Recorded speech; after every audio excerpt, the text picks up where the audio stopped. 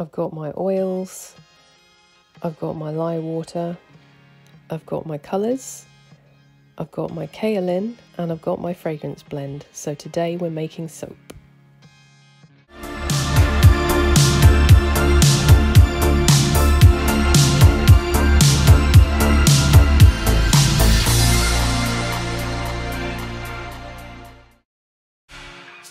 Hello!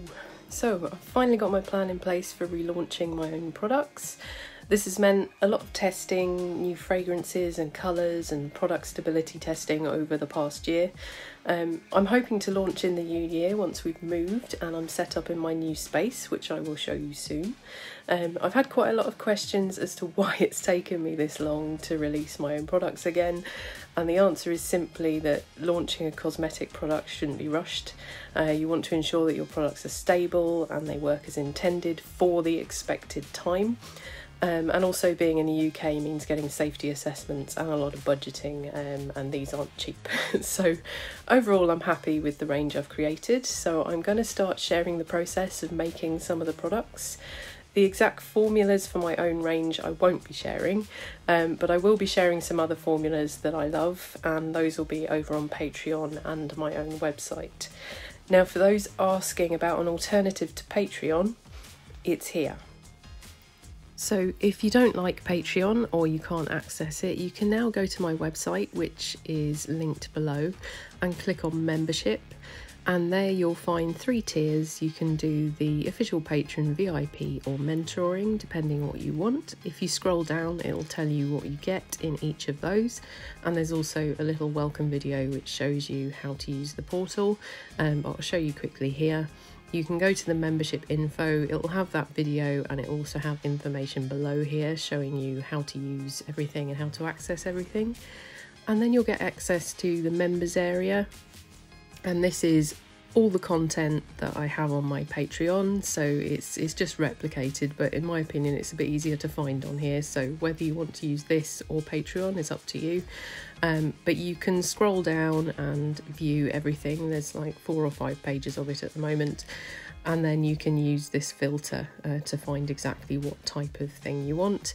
If you can't find it using the filter, just use the search at the top of the website. And it's that simple really, and I'll be updating this weekly and monthly depending what tier you're on, just like I do Patreon, and that's all accessible by signing up via membership here. Okay, I'm making soap today because I need to get my own line sorted. So here are my oils, all fully cooled. I'm soaping close to room temperature because I use a lot of hard oils, butters in this, and I also add sugar to my lye water, which means that this does tend to accelerate. However, I've upped my water content to help with that a little bit. What I'm doing now is just adding the kaolin clay to the oils before I start adding the lye, just so that that's already incorporated beforehand. What kaolin clay does in soap is it aids in a nice creamy lather. I stick blend that to make sure that there's no lumps of unblended kaolin in the mix. And then I add my lye water. To this I added sugar to the water, about 4% sugar, and I let that dissolve before I added the lye to the water, and that's why it looks a little bit golden. Sugar helps with extra bubble and lather in your soap, which is why I add it. However, it does cause acceleration, so be aware of that. Then what I do is I shear mix it all together to make an emulsion, and I do what I normally do and take it a little bit too far. You should really just have it to just before emulsion if you want to add colours and stuff, because that will just give you a little bit more working time. So then I'm separating it off into different jugs so that I can do my different colours. And for this I'm using soapery colour micas. I've got a couple of purples, and I'm also using titanium dioxide.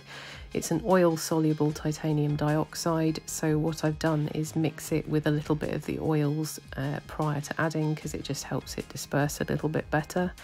And then to this I'm going to add a bit of my fragrance to each.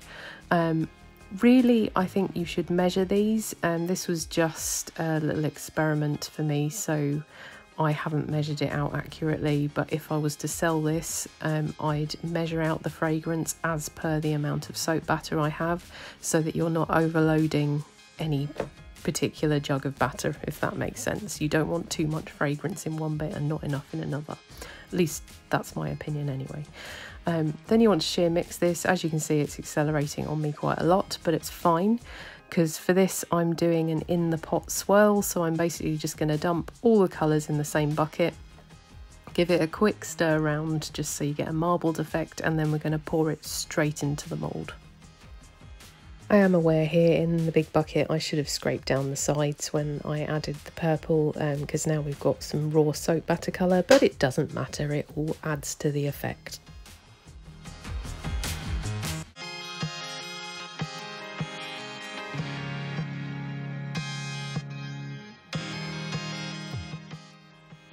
As I'm adding the batter, I'm periodically knocking the air out by banging the mould on the table, and this just helps prevent any air bubbles that are caught between the soap batter, which means you won't get these weird holes in your soap when it's fully cured, at least I hope not. Once we've got this all in the mould, we need to tap it down again, and then we'll do our little pattern in it. And then we're going to add some lavender buds to the top to make it look nice and pretty.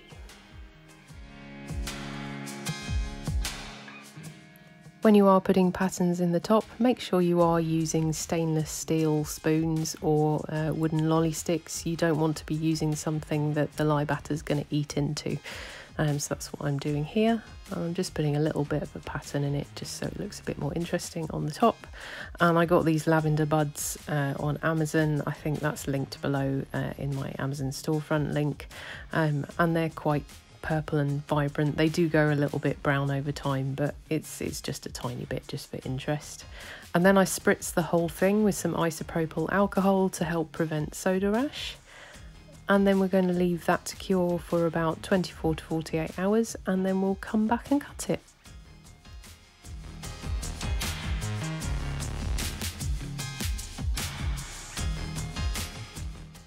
Okay, it's quite a small loaf, so we're good to unmould 24 hours later, and this is what it looks like. And the purple has stayed really nicely. It's a really beautiful lilac colour. I don't know if it comes across on camera, it possibly looks a bit blue. But look at those beautiful shiny sides and that marbling effect. I'm in love with it. The only downside is I did still get air bubbles. I didn't quite knock the air out enough because it was accelerating on me. I'm not too bothered about them, but I'd make a bit more effort obviously of selling the bar because I want to be as perfect as possible. And here we're going to cut it with this nice cutter. I got this cutter off Etsy. I believe I've put a link in the description. No affiliation, just recommend them. They're really, really good quality. And that's what it looks like inside. You'll see there are the odd little bits of uncoloured soap batter in there where I didn't scrape the sides, but it's not really ruined it, I don't think. It still looks really, really beautiful. I am really in love with in the pot swirls. I think they give such a nice beautiful marbling effect, and it's a good thing to do if you want colours in something that's accelerating, because you don't have to worry too much about your design. You just throw it all in a bucket and mix it a little bit, and this is the kind of result you get. I suspect these purples will change colour a little bit as the soap sits and cures, so we'll wait and see if they stay purple or go more blue or what they do, who knows. But it smells amazing, and I'm really pleased with how it looks. So all in all, I'd say this was a success.